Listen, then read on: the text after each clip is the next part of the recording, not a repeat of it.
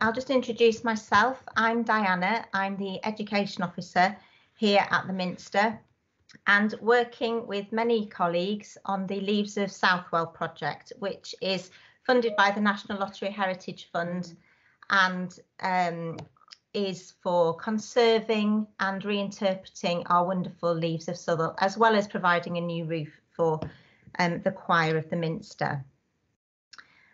This is the third of our series of online talks, and it's Nikolaus Pevsner, A Life in Exile and the Leaves of Southwell.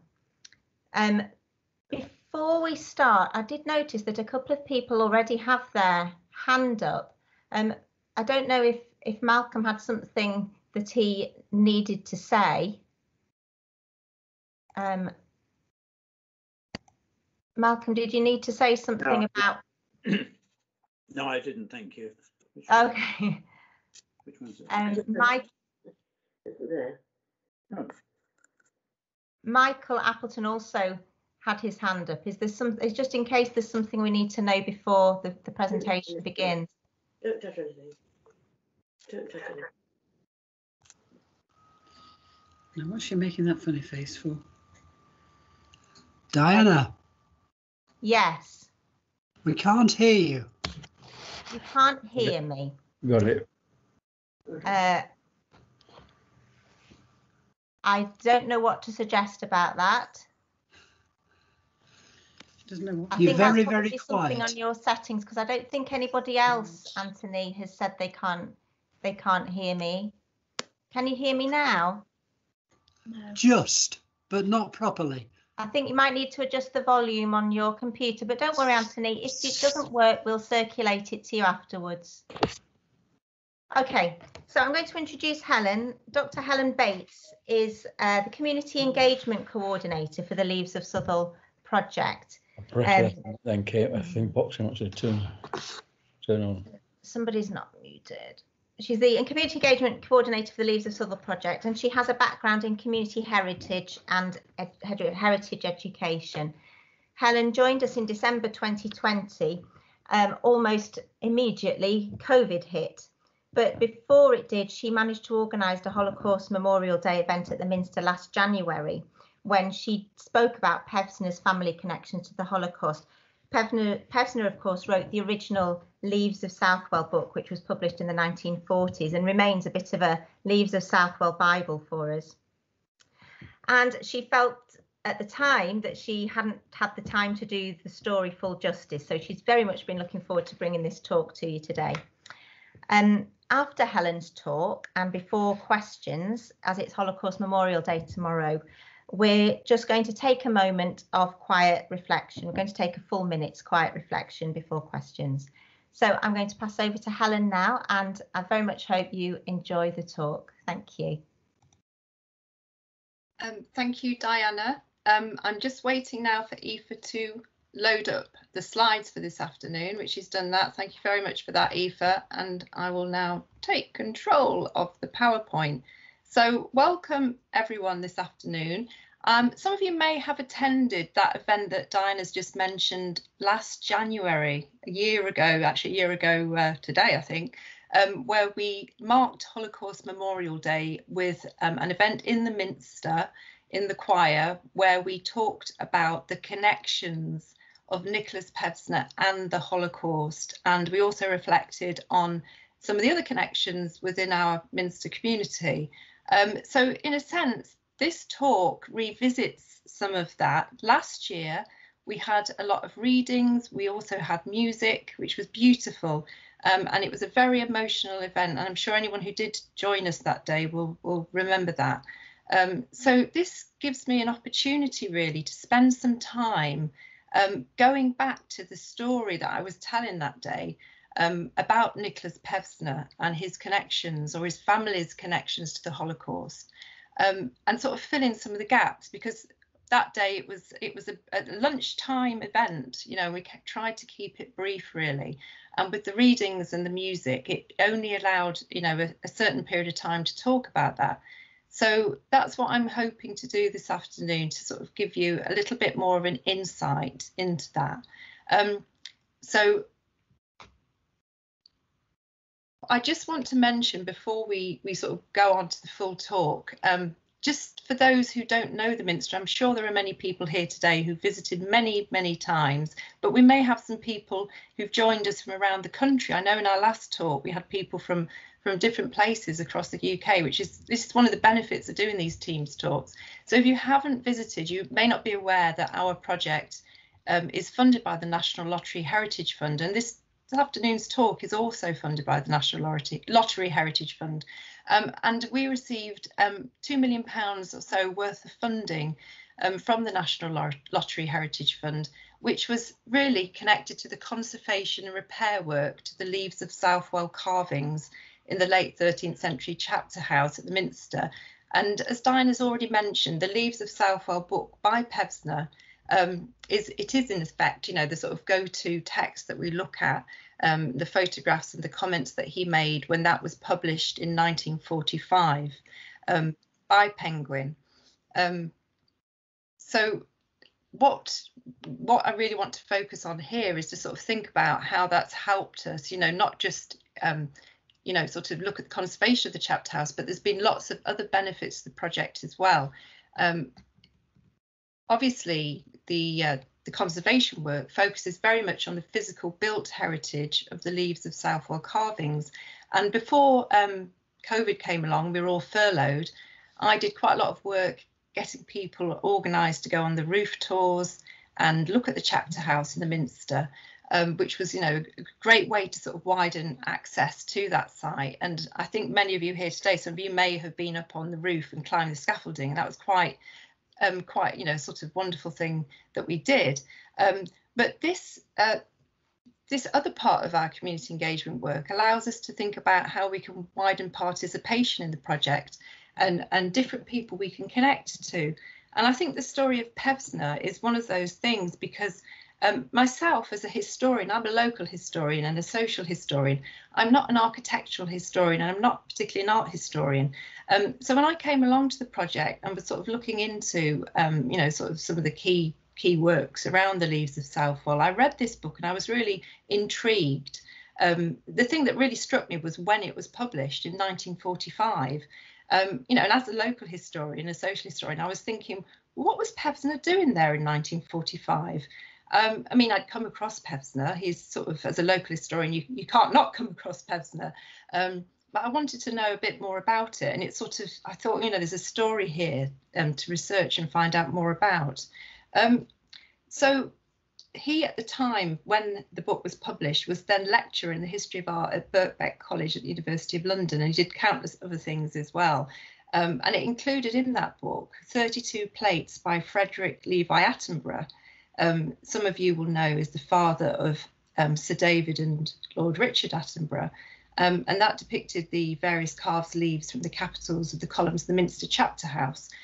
So it was interesting to me that here we had Pevsner and Attenborough, and this book was coming out in 1945, and I sort of really did wonder, you know, what was the story behind it. So I think this is kind of the basis of where this talk developed, to find out a little bit more about it, because it really intrigued me. And I'm sure some of you have perhaps in the past, when you picked up that book and looked at it, have wondered also about the date.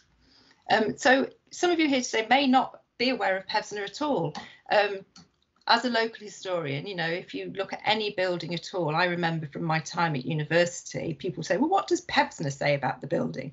You know, so you soon sort of go to things like the Buildings of England series, and you start looking into, you know, what did Pevsner say? Now, that was first published in 1951, so we are celebrating the 70th anniversary of the publication of the Nottinghamshire edition of the Buildings of England, which is quite interesting in itself. There was a later edition in 1979, and many of you will be aware that last year in 2020, the latest edition was published, and there on the front cover, as you can see, we have our glorious Minster Church featured as one of obviously the key buildings in Nottinghamshire. So obviously Pevsner, you know, his legacy has lived on, and it's a sort of go-to for anybody interested in architectural history in Britain. And his small little book, The Leaves of Southwell, really did put the chapter house and the Leaves of Southwell on the map. So it's sort of important to remember sort of the legacy of that book and what we owe him for, you know, sort of celebrating them in the way that he did, and Attenborough's photographs, because I'm sure that made many people aware of them and then want to actually visit the chapter house and see them for themselves. Now, my talk today, as it was last January when I first delivered it, they're based on two key biographies that have been written on Pevsner's life.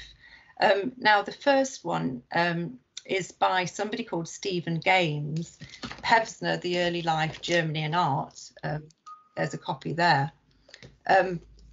Now, that book by Stephen Games was published in 2010, and it was controversial. If you were to Google it, you will see that there are all sorts of newspaper reviews at the time that took, if you like, offence in some cases at what Stephen Games was saying in his book, because what he's looking at is Pevsner's early life, his formative years in Germany, growing up in Germany and leaving Germany in 1933 to come to England. And Stephen Games looks at all sorts of different things, but mainly about his education, Pevsner's time at university, his influences, and of course the period that Pevsner is growing up in. As once we say about Germany in the 1930s, it doesn't take an awful lot to deduce that Pevsner is growing up at the time that the Nazis, or, you know, in his formative years, Nazis were coming to power in Germany. And Stephen Games, it also makes the point that, hang on a minute, I've got people saying they can only see the intro slide. Is that the case for other people as well? No, I just keep seeing little. I can see a slide with two books on it, Helen, and the titles. That's okay. You're just going through. I've got an awful lot of comments pinging up saying I can't see the slide, I can't see the slide. So I really don't know what's happened there with the technology for some people. But you can move the slides on by swiping left and right. So there's arrows at the bottom of the page. Right, okay. It should be automatically moving on though. So, you know, I'm moving the slides, and if you can see the two at the moment, the Pevsner biographies on, then you were on the right slide. So hopefully everyone's on the same page. Okay, right. So carry on. So so that's okay.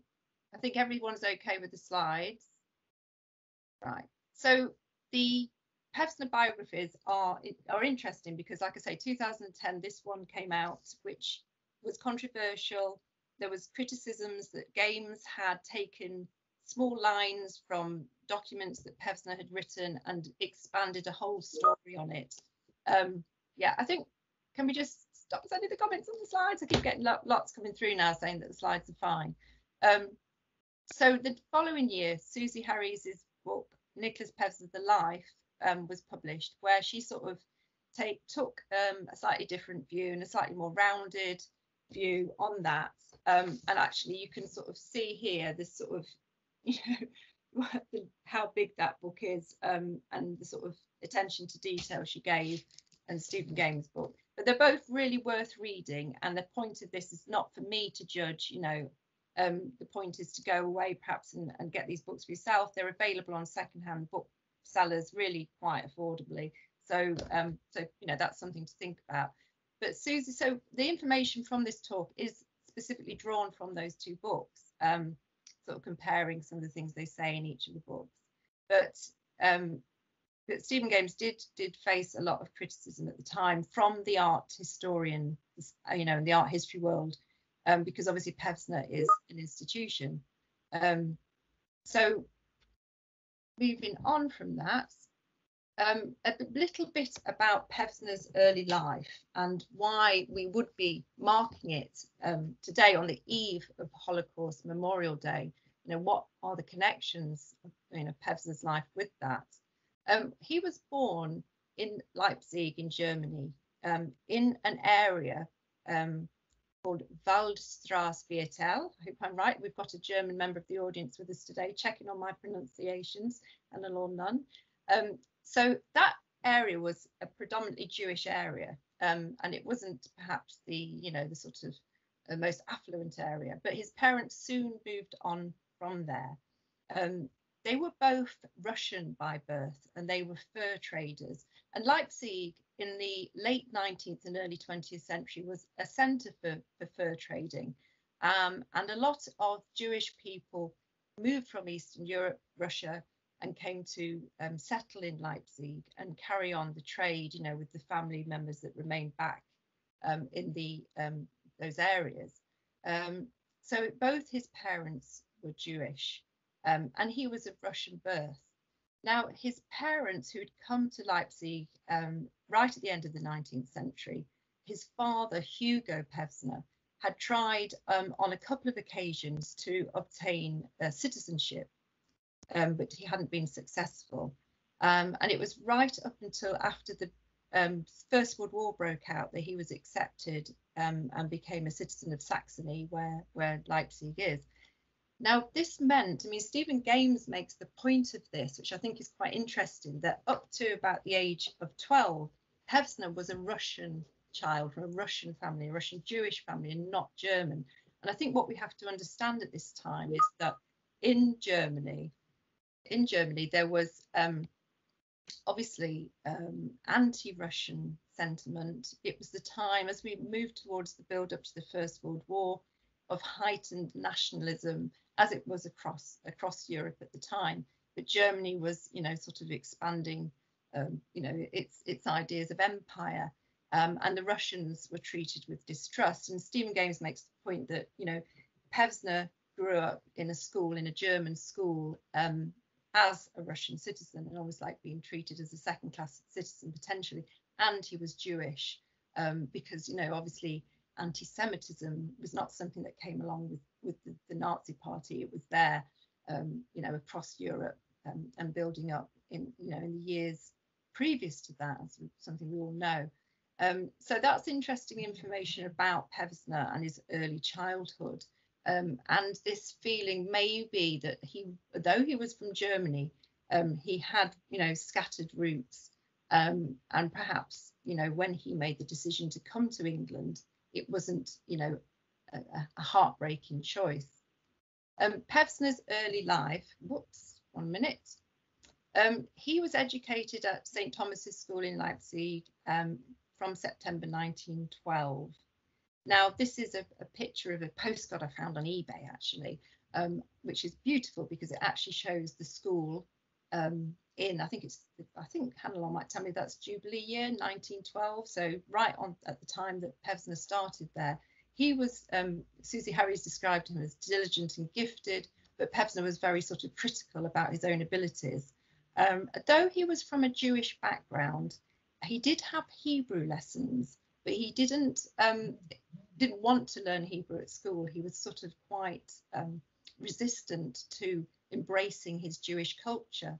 Now, I think an interesting point about St. Thomas's Church is it was a choral school, and every Friday, St. Thomas's school, it was choral school for St. Thomas's Church in Leipzig, and every Friday afternoon the choir gave a free concert, though Pevsner was not in the choir, but that's quite similar to the Minster Church.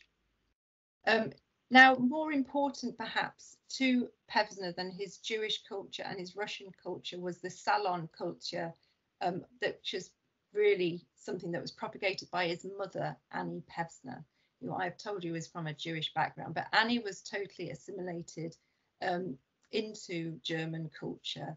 In her residence in Leipzig, as the Pevsners went up the social scale, as they gained in prosperity through their fur trading business, Annie hosted all sorts of artists, poets, politicians of the time. She had a sort of open salon where people came and went. So it was a sort of, I suppose, a hotbed of intellectualism, something that somebody like Pevsner would absolutely have prospered in, and thrived in receiving all this additional education, if you like. And the Pevsners were, well, Annie was cultured, she was interested in music, in art, in architecture, in women's rights. And so she would have been obviously a huge influence in Pevsner's life and his decision to go on to become an art historian at university.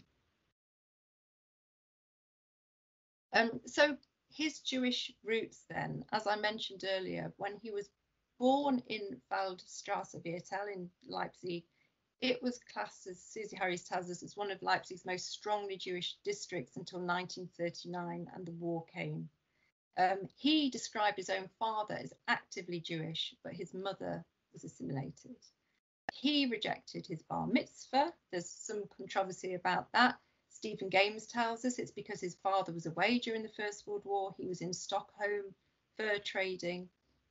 Susie Harries doesn't really come to conclusions about it, but he didn't have a bar mitzvah. So for a Jewish boy, you know, that's quite significant that he didn't do that, and shows that perhaps there with the influence of his mother, who totally rejected her Jewish culture and faith, that's perhaps why that happened.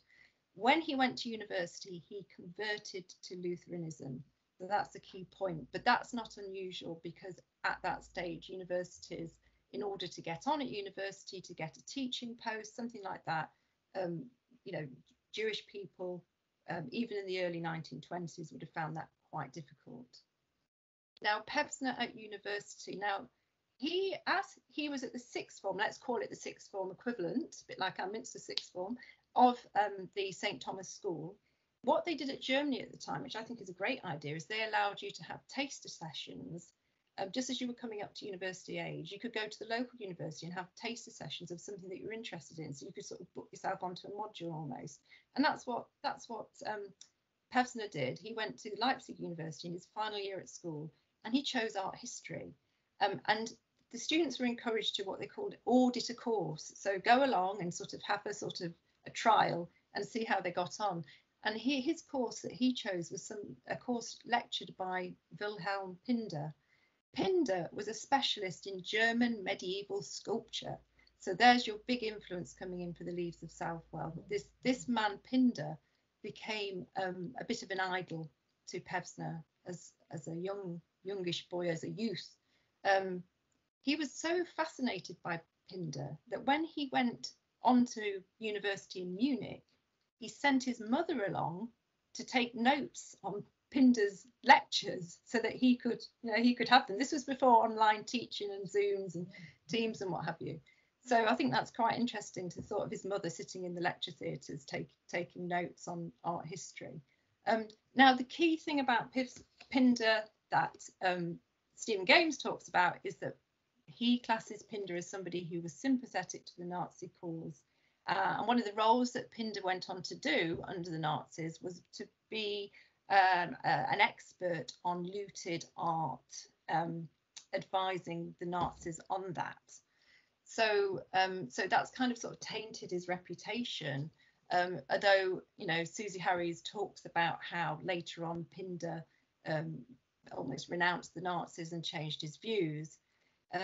Now, Pevsner then moved on to Berlin to study after Munich. And one of the things he studied there was religious architecture of the West. So again, you know, you can see how he became so interested in looking at, you know, our medieval chapter house at Southwell. And he finally gained his PhD on Baroque architecture in 1924. Now, just a little bit about anti-Semitism and the international culture of anti-Semitism and how that started to affect Pevsner. Because Pevsner was one of these people, when you read the biography, anybody who's ever had any sort of academic career knows that there are certain people who absolutely, you know, make that the be all and end all of their life, and they feel that they are, you know, born to teach and born to lecture and born to pass on knowledge to students. And you get this really strong impression that that was Pevsner's interest. But he was a young man at a time when it was going to be difficult for him to take on that career at universities in Germany. Now, Pevsner didn't regard himself as Jewish. You know, he'd converted to Lutheranism. He never had a bar mitzvah. He had no interest in his Jewish culture, and that's very apparent in his later writings. But that didn't matter because, you know, by race, he was regarded as a Jew. by the Nazis, but the point is that this kind of anti-Semitism was building up, you know, around the world, not just in Germany. So this, I think, is interesting. Here we have the International Jew, which was published in Leipzig in 1929, about the time when Pevsner did get his first proper job at the university. And, you know, this was actually published in America by Henry Ford's publishing company. Yeah, Henry Ford and Automobiles, which, you know, I won't go into details. It's something that you might want to go and look at. This is this image, I think, is from the American Holocaust Memorial Center. But German universities at that time actively discriminated against employing practicing Jews, so many would-be lecturers converted to Christianity, and that's the root cause of why Pevsner converted to Lutheranism. And at the same time, recession in Germany, those of you who know German history in the 1920s, you know, before the Nazis came to power, will know about the terrible impact of the recession. So, you know, jobs were at a premium anyway. And a bit about Leipzig as well. I mean, obviously, Pevsner moved on to other places to teach, but Leipzig itself had one of the largest Jewish populations in Saxony. In 1925, it had 13,000 Jews living there, and most of those were of East European descent. After the Nazis took power in 1941, most of those Jewish people had either left the town or they had been sent on to various concentration camps, labour camps, but 2,500 of them left in Leipzig, were crowded into 43 Judenhausen, not specifically a ghetto, but houses that were specifically designated for Jews. And in 1991, only 35 Jewish inhabitants remained in Leipzig. And this image here from the Yad Vashem photo archive is on Kristallnacht, when the synagogue, one of the main synagogues in Leipzig, was firebombed by the Nazis. So giving you an idea of, you know, like how difficult it was for those Jewish people who remained in Leipzig. So when Pevsner got his job as a lecturer in 1929 at the University of Göttingen, that was his first sort of proper paid job as a lecturer. It was a difficult time, you know. The Nazis, their popularity was certainly on the rise. Lots of students, you know, supported them, let alone other staff members. There were anti-Semitism, you know, rife across the universities, and riots against Jewish people that were organised by students. Now, he had married his childhood sweetheart, Lola, in 1923. They went on honeymoon in Bavaria. I was reading the notes on this, and I thought it was really interesting that at the time, Pevsner took along all his work and his research in his suitcase, you know, and sort of carried on doing his research. Their first daughter was named after Uta in Naumburg Cathedral. Now, if anyone saw Chris Brooks's talk last week, he talked about the paint sampling in the chapter house, and I think he used this image of Uta.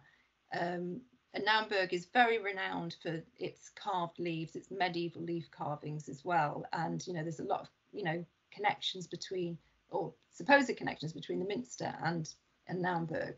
And it was one of Pevsner and Nikolaus and Lola Pevsner's favourite places to visit.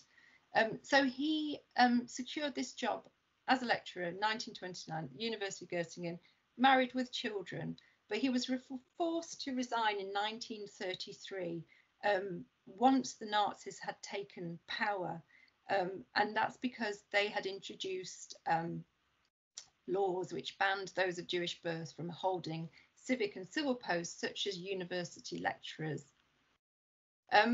Now, after he came to England, he was forced out of his post. He searched for an academic post outside Germany. And, you know, that's quite a long story of the sort of heartbreak, really, he went through trying to carry on his career, turning up for interviews. There's an account that Susie Harris gives when he went to the University of Edinburgh, and he was basically thought he'd been successful, but at the end of the day, it was because he was a foreigner that he didn't get the job.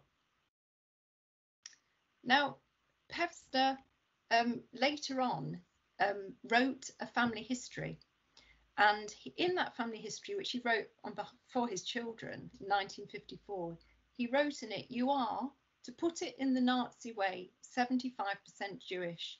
Jewish completely on my side and on your mother's side, a mother's side."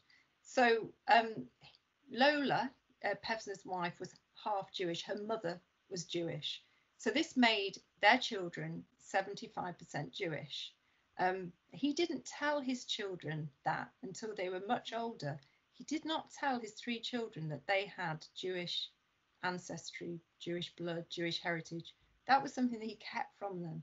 Now, you might be thinking, well, you know, why is she telling us this? You know, what is the relevance of this? Well, to the Nazis, it was extremely, extremely relevant. And the Nuremberg race laws that were enacted in 1935 were the Nazis' way of defining who was Jewish. And by definition, as we all know, that being defined as Jewish was a death sentence eventually for many, many people that were living in Germany and in the surrounding countries. And what it basically said was that if you were, using Pevsner's word, 75% Jewish, then you were defined as a Jew. And then there were other varying sort of elements. And these two diagrams are from that, and they come from the United States Holocaust Memorial Museum, but they come from those race laws. Now, Pevsner went to England in 1933, but it took to March 1936 for his wife and children to join him. That's quite a long time, and things were getting really tough in Germany by that point. So, you know, Lola was not keen on leaving. She was settled in Germany. Would you want to leave a country that you'd grown up in, that your family were all there, that you were, you know, safe and secure in your house? But finally, things began to look so drastic that they did come and they did join him. Now, one of the Susie Harries puts across a really strong point when Stephen Games potentially says that Pevsner had sympathies with the Nazis through some of his writings, through his influence by Pinder and things like that. Susie Harries puts across the point really strongly that actually, would you be perhaps that sympathetic with the Nazis or fully believe in the Nazis' cause if you knew your children were classed as Jewish, and in August 1939 you decided to send your children back from England on a family holiday in Germany? I mean, it is absolutely, for that to happen, for Pevsner and his wife to make that choice, it shows absolute naivety, if nothing else. They sent their 3 children in August 1939 back to Germany, even though they knew they were classed in the eyes of German law at the time as 75% Jewish, and they're Jewish, you know, and they knew that what, you know, was already being said by the Nazis about the Jews. So this is a very strange thing, and you know, difficult to sort of get our heads around it. Now, what happened was that when war broke out, the 3 children were still in Germany. Now, his 2 younger children, they were able to get back to England. They had the right papers, they were classed as children, they came back on a boat. Not an easy journey, but they came back. But his eldest daughter, Uta, was stuck in Germany. She was nearly 16 and she did not have the right paperwork. So she was a Jewish girl stuck in Germany, staying with a cousin of her mother's. And so she lived out the rest of the war in Germany. Now, how would you feel if you thought your daughter was, you know, put yourself in Pevsner's shoes and his wife's, that your daughter was now in Germany, you know, and classed in their eyes as you know, fully Jewish and obviously at huge risk, and that's what happened. So I think Susie Harries puts across the point that Pevsner was incredibly naive and did not appreciate the full threat that, you know, that the Nazi Party, that Hitler's Germany would pose to Jewish people. And, you know, perhaps they weren't alone. And obviously out in Germany at the time was also, I'll just go back to that side, out in Germany also was Pevsner's other family, including his mother, his father, you know, and now his eldest daughter. So what I want to just do now is I'm going to go back to part of the text that I read out at the memorial service last year, just to sort of bring this to a conclusion in terms of what his family went through. So we've already covered the fact that he came to England in 1933 and his wife and children didn't join him until March 36. But they did leave behind their wider family, including Pevsner's parents, Annie and Hugo. Pevsner was worried about his parents against the rising tide of persecution, but he left it too late to arrange their passage as refugees to England. But they also initially resisted the suggestion to leave. Pevsner's mother, Annie, had feared abandoning everything they had in Germany, and told a friend that she did not want to become a financial burden on the children. So she also, just as Lola had resisted and didn't come until 36, Pevsner's parents also resisted. Now, Pevsner's parents ended up having to leave their apartment and move into a much poorer area of town because their apartment was requisitioned for use by Germans. So they ended up in quite an impoverished state from being, you know, a wealthy, successful family. And Pevsner's father died in January 1940. Shortly before his death, Annie found him in the middle of the night, fully dressed, telling her, quote, "They must leave at once or else they would be fetched." So that gives you an indication of the state of his mind at the time of his death. And this information was passed on to the Pevsners by a friend of theirs living in Germany who was, you know, was not Jewish and was able to, you know, keep in touch with the family. After her husband died, then Annie was on her own and she was forced to move into the Judenwohnungen. Those are the Jewish houses I told you about, which was specifically assigned to the Jewish population. On the 1st of September 1941, it was compulsory for all Jews in Germany to wear a yellow star, and Annie was no exception, and she was also forced to take the name Sarah, a Jewish name. To one official, she said, "You know that this is a fraud. My name is not Sarah." She was now determined to leave Germany. So we're now talking about the autumn of 1941. She bought a ticket on a boat which was leaving for Cuba and would sail on the 15th of November. But time had run out and soon there was no way of her leaving. By October 1941, the Nazis started a complete deportation of Jews from Germany to ghettos in countries that they had occupied, like Poland. They literally, you know, Annie had left it far too late. In January 1942, plans for the final solution were launched with a whole-scale murder of all Jews throughout Germany and the German-occupied territories. One by one, the Jewish population of Leipzig was deported, and Annie now awaited her turn. A Gentile friend of Annie's, Liz Nelf, who I mentioned earlier, later told Pevsner that one day his mother had received a warning of her imminent deportation, which was sent by an anonymous source. The time has come. From his home in London with Lola, where they had endured the Blitz, Pevsner had now lost all communication with 65-year-old Annie. And on the morning of the 11th of February 1942, the British newspapers had reported the bombing of Bremen, whilst in Leipzig, the prospect of deportation and all that she would endure was too much for Annie, and she took her own life on the night of the 10th of February. So she committed suicide. And when he heard of her death some months later, Pevsner wrote to his friend Liz that he knew little, quote, of all those worries and the horrors which she must have gone through, and how often she must have been in despair. I reproach myself bitterly for so many things. I mean, what a state of mind he must have been in to have heard that news and have found out how his mother had died in those circumstances, in absolute desperate circumstances, as a 65-year-old woman. So I wonder,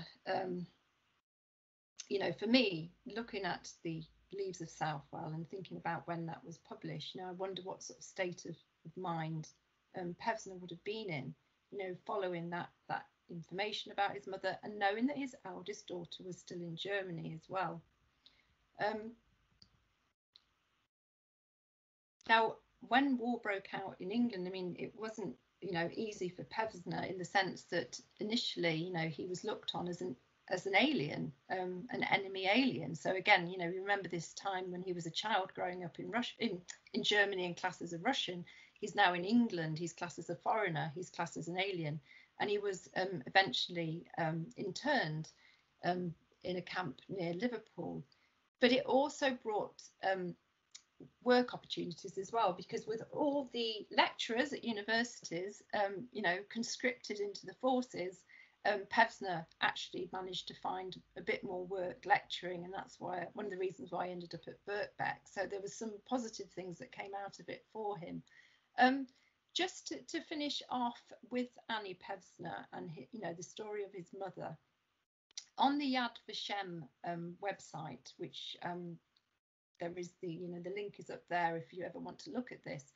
They have the central database of the Shoah victims' names. Now, this is a database of all known victims of the Holocaust, and it keeps expanding and adding to. There are millions and millions of people on there, and that Yad Vashem comes from Isaiah 56, 5. And to them will I give in my house and within my walls a memorial and a name, Yad Vashem, that shall not be cut off. And the purpose of this database is to remember those names of the Jewish people that we lost in the Holocaust and have otherwise been forgotten. Now, Annie Pevsner's name is on this database, Pevsner's mother, and it tells us there is a name, Anna, her maiden name, Perlman, that was her maiden name, her date of birth, 1876, her place of birth in Moscow. And she died on the 11th of February 1942, cause of death, suicide, in Leipzig. And what the database does, I can't show you on here, but it pops up and it explains why so many Jewish people committed suicide. It was you know, something that perhaps we don't think about a great deal, but it classes that as a death obviously caused by the conditions and the Holocaust. Now, there are other Perlman deaths as well on the database, and I think the Perlmans of Leipzig, some of the women that appear on there are Annie Pevsner's sister-in-laws. There is an Ida, and there is also a Clara, both Pevsner women by surname, born around the same time, could possibly be her sisters. Both of these women, again, in their 60s, were transported to Theresienstadt, where both of them died there in Theresienstadt. So again, there are more connections of the Pevsner family, which, and I'm sure there are more things to understand and learn. Now, just as we finish off on talking about Pevsner, the Leaves of Southwell, although it wasn't published until 1945, it was particularly interesting to me that the manuscript was accepted in 1942. So when I said to you, how was Pevsner feeling when he was standing in that in the chapter house? In the book, he talks about the spiritual experience in the chapter house, looking at a building that had stood there for centuries and feeling that he, I think, felt the sense of God there, felt a sense of spirituality. And this, thinking about when his mother died in you know, early 41 and the manuscript completing in 42, this was a time when his mind would have been, I'm sure, in great turmoil. So it does, you know, really bring it home, that connection. Over to you in a sense later on, because, you know, we know very little, I think, about the circumstances of that manuscript, but people on this meeting may know more that they can share with us, and it would certainly be be useful to know that. Just finishing off, another connection to the Holocaust with the book The Leaves of Southwell was Frederick Levi Attenborough's contribution through his photographs. And as I mentioned at my talk last year, Attenborough, father of Sir David, Lord Richard and John Attenborough, was born in Stapleford, Nottinghamshire in 1887, and he went on to be principal of Leicester University College. Now, the Attenboroughs used their home in Leicester, which is actually on the campus of the University of Leicester I went to, which is now the maths department. They used it as a staging post for Jewish refugee children who were coming from Nazi Germany and were travelling on to the United States. And the grandson of Frederick Attenborough talks about that and shares more of that story. Now, when war broke out, 2 of these children were with the Attenboroughs, waiting for them to make contact and get in touch with their relatives in America so they could send them over. They were, war broke out, which meant it would be difficult for them to travel to America. And the 2 girls, Helga and Irene Bejak, I think that's how you pronounce it, they were there, and they then stayed with the Attenboroughs for the duration of the war. So these were, if you like, kinder transport children who then stayed with the Attenboroughs. And Michael Attenborough, the grandson of Frederick, says that they were formally adopted because the parents had completely disappeared. They later found out their father had been murdered in Auschwitz. Now, I think one of the nice parts of this story, if you like, if it has a nice part of it, is that one of the girls bought from her homeland, she bought a piece of amber, which she gave to David Attenborough. And this is one of the things, apparently, that he talks about kind of sparked his interest, in nature and the planet, this piece of amber that had literally come on the kinder transport. So it's another connection to the project, and obviously Frederick Attenborough is a Nottinghamshire man as well, so it's a local connection. So to end our talk then this afternoon, I would like us to think about Holocaust Memorial Day, some of the things we've talked about this afternoon. We're on the eve of Holocaust Memorial Day. That will be tomorrow. There are plenty of events going on. At the end of this, I will put a slide up with a link to their website, which will give you all sorts of ideas for things that you can look on there. There's all sorts of online things happening tomorrow. There are services in some of the churches around the country. There are films playing. So please have a look, and maybe tomorrow, if you've got some spare time, you can perhaps participate in some of those events. But what I would like to do is I would like to ask us all, I think we're all muted, I'm going to mute myself as well, and I'd like to ask us all to keep a minute's silence in memory of all those who died in the Holocaust, and we will keep the minute's silence from now. Thank you.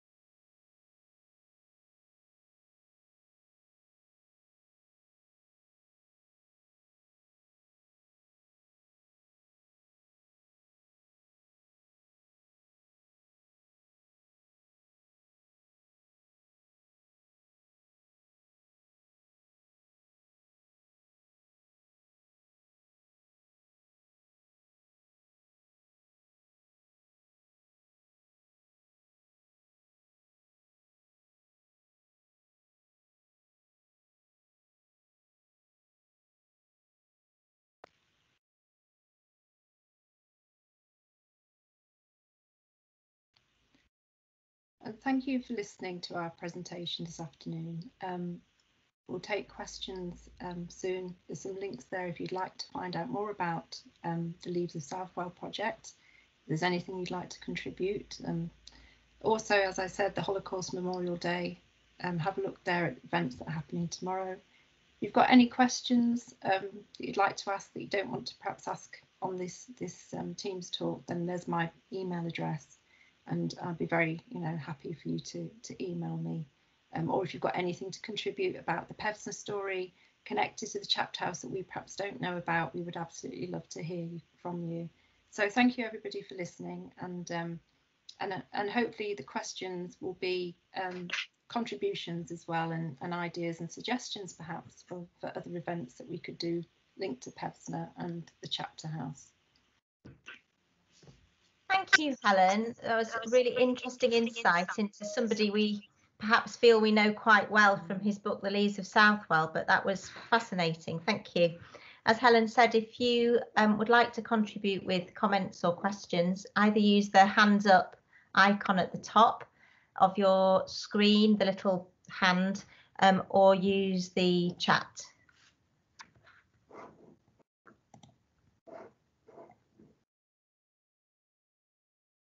There's one question here on the chat which says, from Peter, Pevsner's occupation on his internment document is shown as mercantile advisor. Why is this as both pre and post immigration? This was in Chipping Campden, and it's unlikely he travelled from there to Southwell, especially during wartime. How was his knowledge and interest in Southwell stimulated from the North Cotswolds? Oh, okay. So at that, when Pevsner, I think I mentioned earlier, when Pevsner came over to England, I mean, he was an academic through and through. He you know, that was his love. You know, he just wanted to do his research and, you know, share the love for his art history research. But he found it increasingly just absolutely difficult to get a job.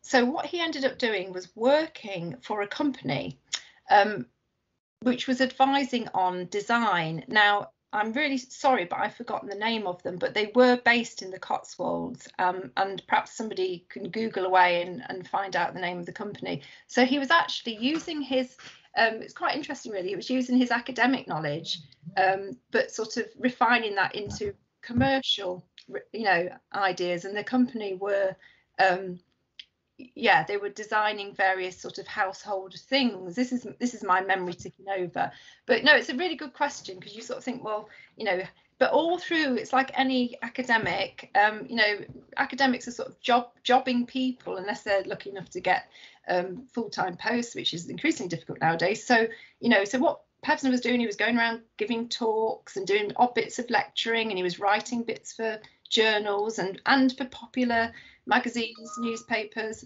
Gordon Russell and Company and Broadway. Thank you, whoever sent that. Yeah. So, you know, he was literally sort of a multitasking kind of freelancing until come the war, you know, and suddenly there were more vacancies available because a lot of the, you know, younger lecturers and what have you, or even the older ones, had gone off to do important war work, you know. So that's sort of gave him a bit of stability, strangely enough. But yeah, no, it's an interesting one. He really was. I mean, if you read that biography by Susie Harris, the energy of the man, you know, you're just literally like blown away by his energy and everything he did. He was really dedicated, because I think he absolutely loved, you know, design, architecture, and of course art history. There was a question in there about the Southwell connection as well, wasn't there? Was there? I didn't see that. Something to do with how did he end up going from the Cotswolds up to... Oh, that's right. Yes, sorry. Yeah, same. It was on the same comment. How was his knowledge and interest in Southwell stimulated from the North Cotswolds? Well, that's an interesting one as well. And anyone who attended the Pevsner book, the launch, the latest edition of that last summer, I think it was, that was one of the questions that came up then, basically saying, why did he, this was on the Buildings of England in 51, but they were sort of saying, why did he focus on Nottinghamshire so much? And I mean, I don't think that was ever answered, and that was the experts who were involved in, you know, in writing the latest edition of that. But I think there was perhaps, you know, perhaps the varied buildings in Nottinghamshire, but it could be the Naumburg connection as well, you know, the leaves of the leaf carvings in that cathedral, and perhaps being drawn over to Southwell to do that comparison. But that's just me speculating. Thank you. Well, there are no hands up as yet, so nobody wanting to make a comment or ask a question. Oh, here's oh,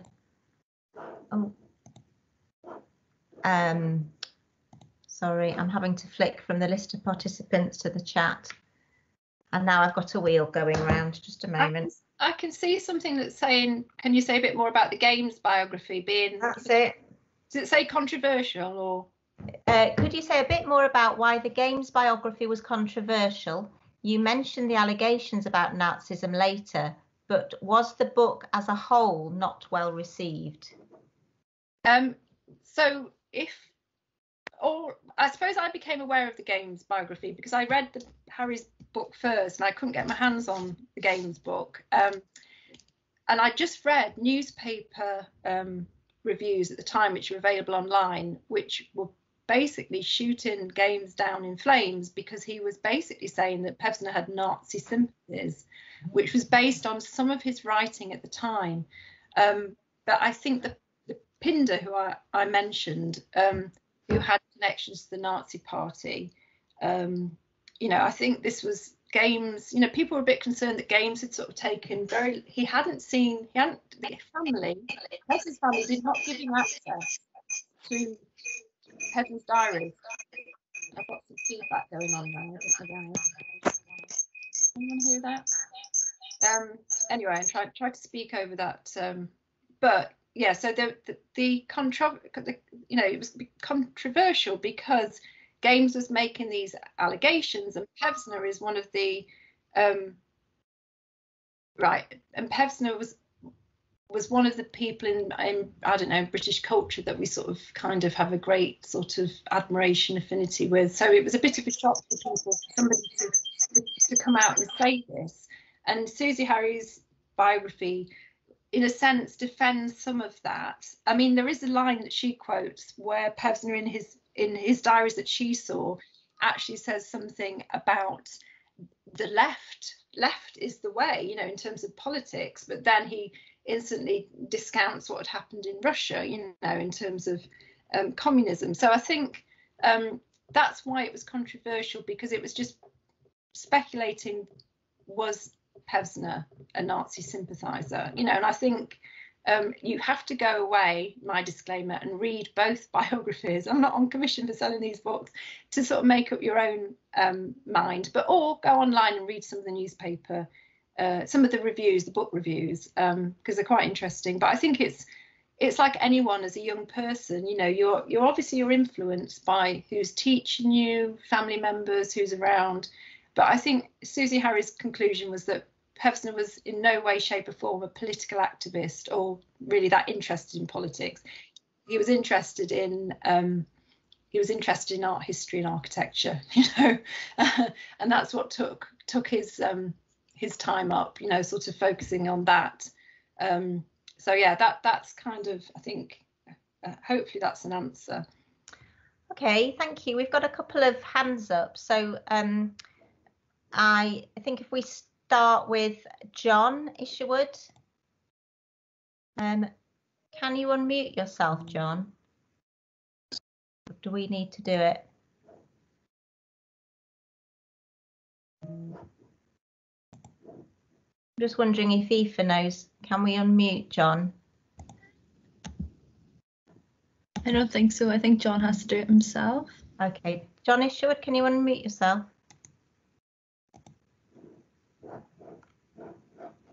Okay. While we're waiting for John, I can just say I've just seen what happened to Uta. She did. Oh, here he is. Can you hear me? I'm sorry about that. First of all, greetings to John Beckett, who I can see in front of me. Hope you're okay, John. My question is this. Can you please tell us some more about how Nikolaus Pevsner came to work for Lane at Penguins? He was followed by his son, Dieter, afterwards. Can you tell us anything about what happened to Dieter Pevsner and his family, please? What later on in terms of Dieter? Yes. I mean, first of all, it was crucial for Pevsner's career. How did the link with Penguin Books come about?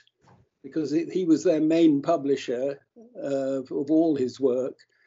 But his son, Dieter, also followed Nikolaus Pevsner into into Penguin Books and worked for them?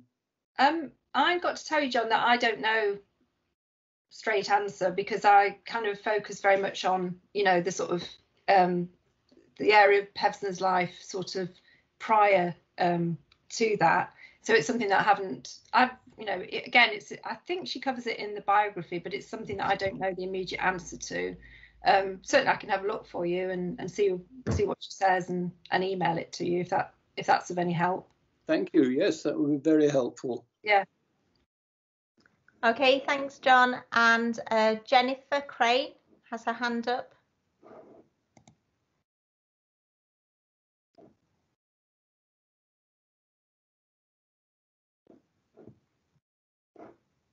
Can you unmute yourself, Jennifer? There we go. Is that better? That's better. Thank you. It's in the new book of Pevsner.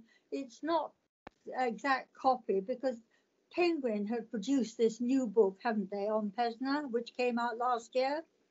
And it also has a picture of our medieval tower in it. I live at Hallorton, near Southwell. Yeah. Did you? The Building of England, Nottinghamshire 2020. Is that what you mean? Yes. Yeah. Yes. And that was done by the local photographer who lives in Nottingham. Yeah. No, very interesting. Thank you very much indeed. I've learned a lot. Oh, thank you, Jennifer. There's a nice comment here from John Anderson, who says he's here because he heard Pevsner's off Tripos or Tripos public lectures when he was a student in Cambridge in 1960. I was entranced by his enthusiastic knowledge of early medieval sculpture, about which I knew nothing. And actually, I think even today, that little book, The Leaves of Southwell, is actually a really good read, isn't it? Even though it was written so long ago. Someone else says the bookshop 5 Leaves in Nottingham hosted a talk with Claire Hartwell, who has updated the latest Nottinghamshire edition. She theorises on why Knots was the second book in the Buildings of England series, and her talk's on YouTube in the 5 Leaves account. Yes. And somebody else wants to know, PJ Wilkinson wants to know what happened to Pevsner's daughter Uta, who you said survived the war. Yeah, she mainly in Susie Harry's book, she survives and she returns, but there's not a great deal of information given about her. She doesn't seem to spend the war sort of really hiding out, you know, in the sense that, you know, we hear about people like, you know, Anne Frank and people like that. But she sort of, remember, she doesn't know she's Jewish. You know, that's Pevsner's chose not to tell their children that. So whether that she didn't feel Jewish, she didn't have any Jewish identity, she was totally unaware. But it's very, you know, it's almost like it would be good to find out more information about that, because one of the reasons why she didn't come back to Britain is she didn't have the right paperwork in place. So how she then managed to survive the war without those questions being asked, I'm not sure at all. So, but yeah, so that's another, there's a lot of things when I read the books that I was like, I'd like to know some more information about that. And that's why I said it's interesting about the comment about the Cambridge lectures. You know, it'd be interesting if people have got information to share, particularly about what John was saying about, you know, the connection to Penguin Books, because that would be really useful for us to know about. And I have wondered why was he in Southwell? What took him here? I don't know. So yeah, anybody who does have information on that would be really useful for us to know for the project. Okay, well, thank you, Helen. I think it's time probably that we wrapped up. I'm sure you'd all want to join with me in saying a huge thank you to Helen for all her research and time she put into this talk today. I've tried doing rounds of applause on Zoom, but Teams, sorry, but they don't always work brilliantly, but we can give it a try. And we've got our next talk on the 9th of February, and this time we're going to be joined by Professor Philip Dixon, who is our cathedral archaeologist, and he's also one of our consultants for the Leaves of Southwell Project. So he'll be exploring the archaeology of Southwell Minster and discuss the means by which our ancient ancestors created one of the great buildings of the 13th century. And you can find out about that and book from the events page on the Southwell Minster website. As soon as we finish, Aoife will be sending around an evaluation form. It's incredibly helpful to us if you fill that in. It shouldn't take more than about 5 minutes unless you want to write us an essay. And we do read them all carefully, and they help us to inform future sessions like these, which are still quite new to us, of course, in this strange times that we're all living in. We'd also like to invite you to make a donation if you haven't done so yet. We've experienced a significant drop in income, of course, as many sites have, and if you're able to, that's very much appreciated. A link to the donate's in your confirmation email. But just want to thank you all so much for coming today and for your support. It's lovely to see 121 people plus the Dean were here, I think. I counted at one stage. So it's been great to join with you this afternoon. And so on behalf of the team at Southwell, I'd just like to say goodbye and hope to see you in a fortnight's time.